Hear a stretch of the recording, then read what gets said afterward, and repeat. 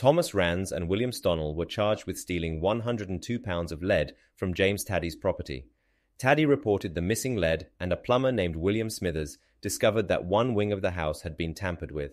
Later, Smithers found some of the lead at a local establishment, where the two suspects were being held in custody. Maria Sutton also witnessed the two men taking lead from a field near Taddy's new house and immediately reported it to John Mills, who apprehended the suspects and found 2 bundles of lead on them. At trial, Stonnell claimed that he had met Ranns at a lodging house and agreed to transport some goods for £50 and some food and drink. He testified that Ranns took him to a field where they removed the lead from a field, but he did not know that it was stolen.